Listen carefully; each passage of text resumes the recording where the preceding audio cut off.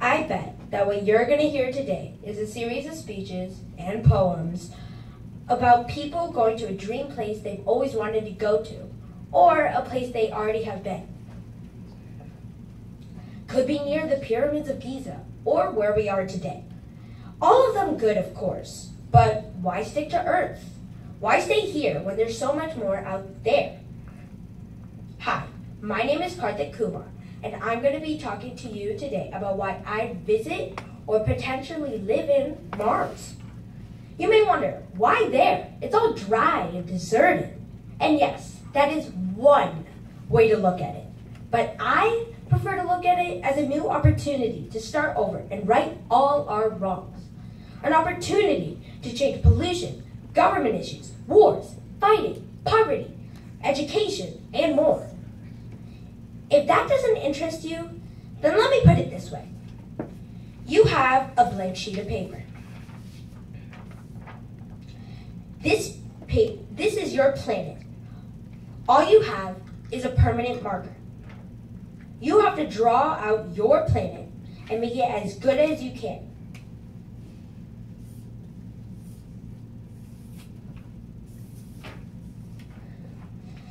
But you mess up, as we have many times on our beloved Earth.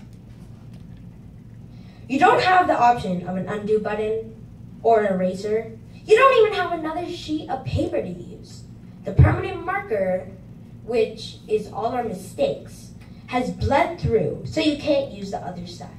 But then you found out you have a new sheet of paper, and you jumped right to the opportunity to use it, and that other sheet of paper is Mars. This paper is a little crumbled up, but you don't mind, it's your only option. Just like Mars being dry and deserted. Now you can fix this paper up with whatever materials you already have.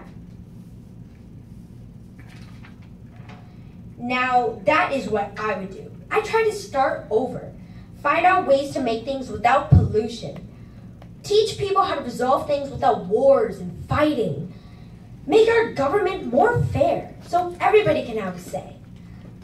I would make a new money system so nobody would have to suffer with poverty. I can find a new way to teach so it sticks with you, unlike it may here. This isn't just for me. This is for anybody and everybody who can benefit from it. This may sound random, but have you ever wondered why America succeeded even though it only had a short time to prosper? I believe it is because all the mistakes and issues we've had in Europe, and Asia, and Africa before the colonists moved to America weren't made again when they started America.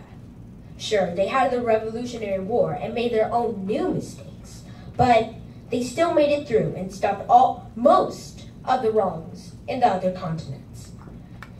But now we have the chance to right all of those wrongs, not just most of them. And I would take that chance. Also, in Mars, not everything is predictable. Every day is a new experience, something we don't have on Earth that often anymore. Sure, there are, say, the underdogs winning in the local football game, and a natural disaster hitting a paradise island in Hawaii, but in Mars, it will go beyond any of those. You may think it would be dangerous, but we already know a lot about Mars, that to this point, dangerous things are as much as expected as they are on Earth. But new and fascinating things, they're way different. For example, maybe one day, all of a sudden, I have special abilities because of radiation. Or I have a special ability to talk to animals and creatures. These may sound far-fetched and odd, but they are definitely more probable in a place like Mars than here on Earth. All things considered, I would really love to visit or even live in Mars because who knows?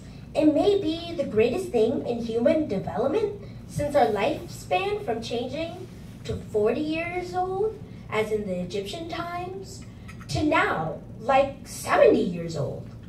Sweetheart, your time is up. Your time is up. Just wanted to let you know. Go ahead. Go ahead. We all can benefit from such a bold choice. And maybe we can all end up needing to move there. And that is why I would visit Mars.